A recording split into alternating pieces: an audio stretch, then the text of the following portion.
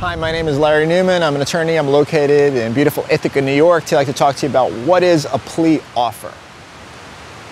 Now, a plea offer is comprised of really two main things. The plea offer itself is what they're willing to dismiss or reduce to get rid of some of the charges or to reduce some of the charges to new charges. That's number one part of it. But the second bigger part of the plea offer is what they're going to recommend to the court, to the judge, in terms of sentencing on those charges. And the thing is with New York State is we have a very wide, diverse range of punishments for charges. Could be from no time in jail to a year in jail for misdemeanors.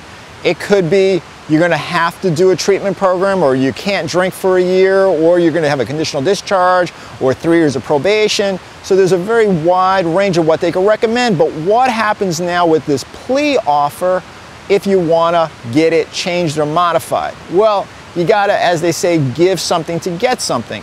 That's where having the so-called right attorney is important, because the prosecutor may have certain hot buttons or things that they want, or the judge may have certain things that they want to allow you to either modify the plea offer, or the judge at sentencing will modify the sentencing of the plea, because it's always ultimately in the judge's control, in the judge's decision at the end of the case, what their sentence is going to be. Regardless of what the prosecutor recommends, regardless of what probation recommends, regardless of what you pled to, the judge is the ultimate decider. If you have any questions, this is one of the things I do. I do all things car related in New York State. Please feel free to give me a call. I'll be more than happy to assist you.